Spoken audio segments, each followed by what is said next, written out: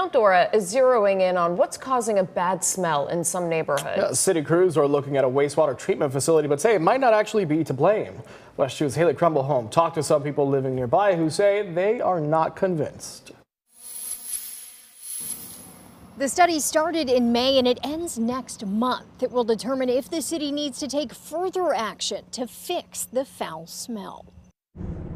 Ask people living in the Sullivan Ranch neighborhood of Mount Dora and they can describe it to you. I would say it is very sulfury. It comes in waves of chemical-based and waves of natural sewer-based. That's the smell that at times covers parts of the neighborhood. In 2023, the Florida Department of Environmental Protection said there were several facilities on the eastern edge of the city that could be contributing to the smell, including the wastewater treatment facility.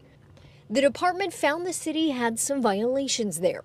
City leaders agreed to hire a group to try and pinpoint the source of the ongoing smell. I have called in the past 2 weeks to report it. But she says the smell is worse for people living in other parts of the neighborhood. We have it almost every day. The city said this week that their initial findings showed that the smell in the area is likely not related to the city's wastewater facility. The people living in the area that we talked to said they don't believe other potential sources, like a nearby landfill, could be the cause.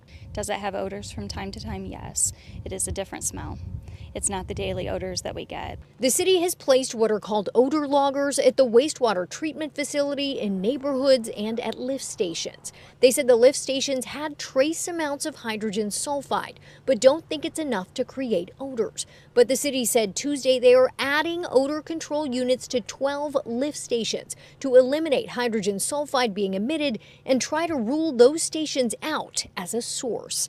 I do feel like it is more than likely coming from the lift stations and also from the wastewater treatment plant. The study is set to finish up in November. People living with the smell hope it can help find a solution. We love Mount Dora.